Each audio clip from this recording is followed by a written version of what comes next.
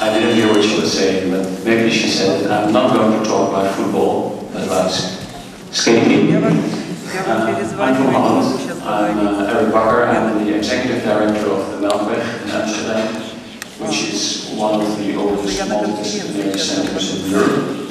But I'm here mainly because I'm also the president of Halle, and it is a network of cultural centers from all over Europe.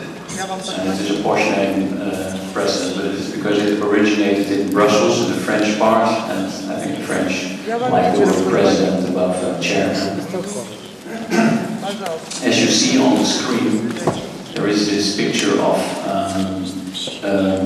marketplace, which stood empty in the 70s and was occupied by, it's in Brussels, and it was occupied by a person named Philippe Grandbeer.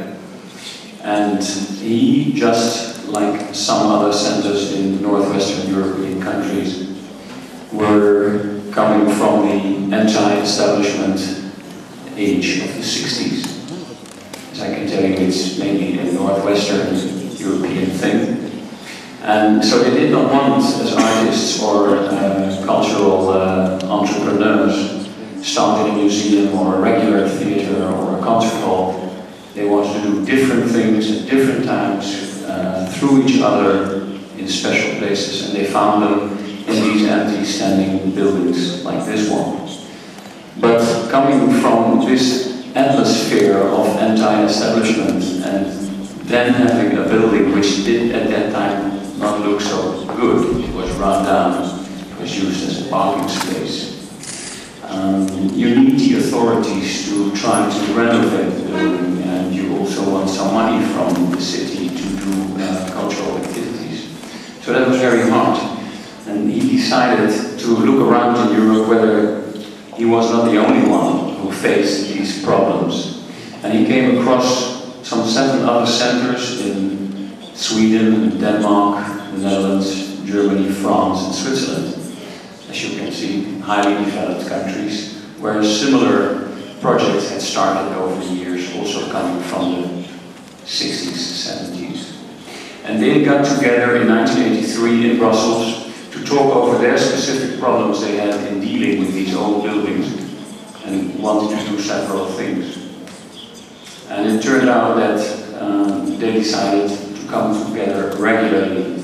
And I can tell you the first phase of this network was mainly about talking about the trouble you have with an old building and no money and trying to do a lot of interesting things. It was very hard.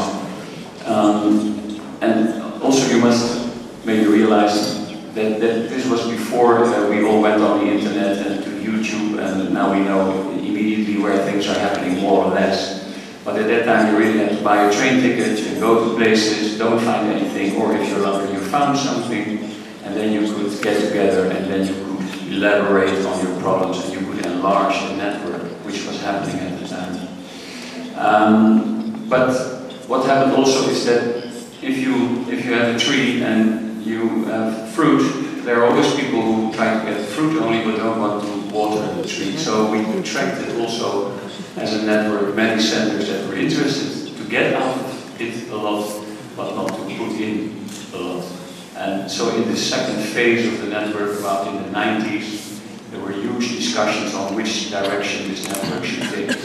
Should we organize a lot of activities together? Should we have a role in neighborhoods? Should we only talk about the financial and building problems? This meant a shake-up of who was really interested and who was not so much. And fortunately, at the same time, when the wall went down in Berlin in '89, many centers in eastern parts of Europe were really on the threshold of also starting these kinds of activities. And so in the end of the 90s, we already got centers from Serbia, from Hungary, from the Baltic states, from Romania, from former Eastern Germany. So the network became more varied. It was not only a rich Western European network anymore. And to give you a few examples of what we have in our network as at the moment 21 members, and it's too much to show. I can show you a few and tell you where they had their original source from. This is originally the shoe factory in Bordeaux, France, TNT. This is a huge beer brewery in Norway. I would never buy Norway beer, it's too expensive. And they turned it into a huge place for artist residencies, theater, concert. This is a 16th century fortress in Leipzig, in Germany, this is open, but the main part of it is underground. So you've got all these so-called cellars where things are happening, craving for daylight sometimes, but it's very, very nice place. This is also a former brewery in the eastern part of England. It's called Farnham Maltings. It was actually saved by the whole town of this brewery, as the authorities wanted to turn it down. Huge battle. This is in Moscow. It's still running paper factory, paper mill, but parts of it are not in use anymore. And the director, this woman, decided to have there several galleries, and there's also a contemporary dance agency located in this building.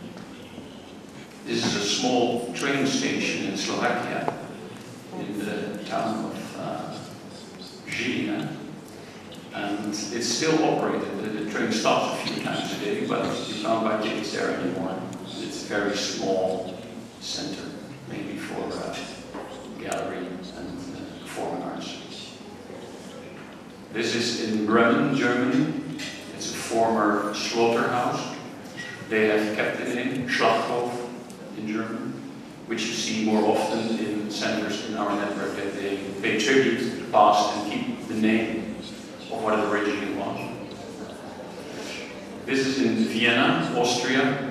It's the inner part. It's a huge complex. This is the port, and it used to be a repair place for locomotives, trains. This is in Finland, a factory where they made textile, especially felt, that can be translated. You can see the different colors, which also pay tribute to the different kinds of colors you had in textile in the past. This is a former bakery for the army in Maribor, Slovenia. Threatened many, many times, but maybe also thanks to huge protests from other centers within the network, the authorities decided to keep it and are now negotiating a renovation. Oops. This is the inner part of one of the biggest complexes in the network. It's the former factory in Helsinki, where they made the huge communication cables that were put down in the Atlantic Ocean. There were cables 100 meters long, so the hole where these cables were built, the sea cable hole, is itself 120 meters long, so you can imagine what kind of shows, activities, and performances you can do there. This is a former social club of workers of a factory in Paris, which is now an artist in residency place, mainly for rehearsal rooms. They've got an illegal African family living there. This is a former stone carrier from Russia that stopped in the Danube in Budapest, Hungary, and was turned into a cultural center. And they're now having a cyclone. This is a new building. It used to be old, it's expanded. It's in Cambridge, it's called the Junction. The Junction, that means that all kinds of streets come together. It's in the middle of a traffic area. It can be desolated. This is my place in Amsterdam, which is originally from the 19th century, a warehouse for sugar, and it turned into a dairy, a milk factory in the 30s before we started. This is also in Slovenia, in Ljubljana, former army barracks of the Yugoslav army. Quite a rough place. This is in Warsaw. It's the Fabryka Gini. It's a former, maybe you know it, it's the place where they produce the Polish rubber shoes, PPG, I think it's called. And they also turned into a cultural place maybe for young people. This is a new place, E16, very close to Amsterdam in Halle, mainly a pop venue and a multimedia center.